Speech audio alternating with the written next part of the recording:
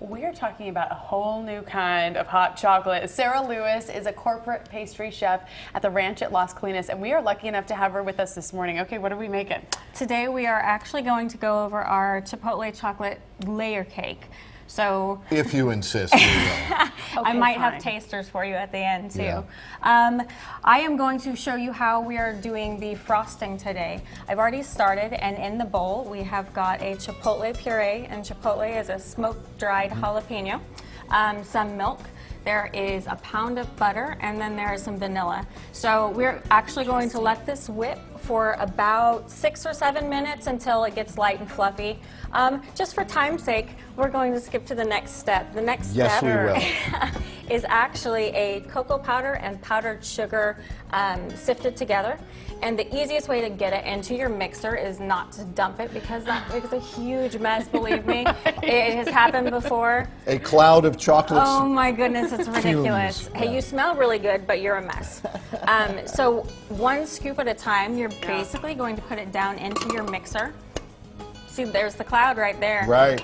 There's the cloud. You can imagine the entire So if you were doing this, you'd add the scoop, you'd mix. and you'd mix it just a little bit, you put it back up and you mix it, and then you add another scoop. Sure. And then the very last step is actually going to be a little bit more milk, just to make the consistency right. So we add the milk right in there again, and we're going to mix the entire thing. And Oh my goodness, Oh my look goodness, at that. it's How did that beautiful. work out? Now, I got to ask you about the first ingredient, the chipotle what?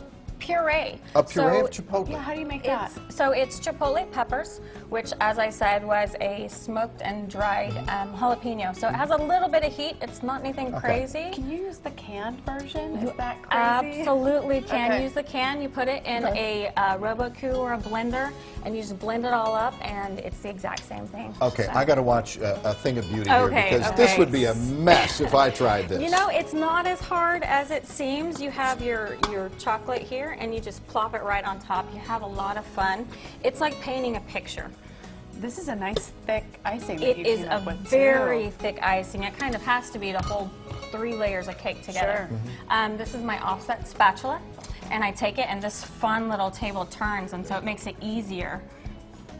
We're going to spread it just like this, as even as possible, and I let the table do most of the work. Oh, really? See, that's been our problem. We forget There to let we the table go. do the work. Exactly. So I just keep spreading it until it kind of starts falling off the edges, and then I make it nice and pretty, and in the end, you actually have the cake that's on the end over there.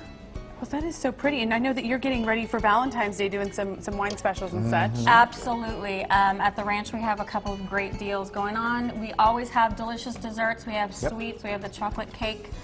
We have basically anything you can find in Texas, deep roots in Texas. Oh, and our chocolate cake is served with Sweet House ice cream. Oh, if you from the insist. Sweet House in Rowlett. They're amazing. Terrific, off John Carpenter Freeway at MacArthur in Irving. We'll be right back. Recipes on the web.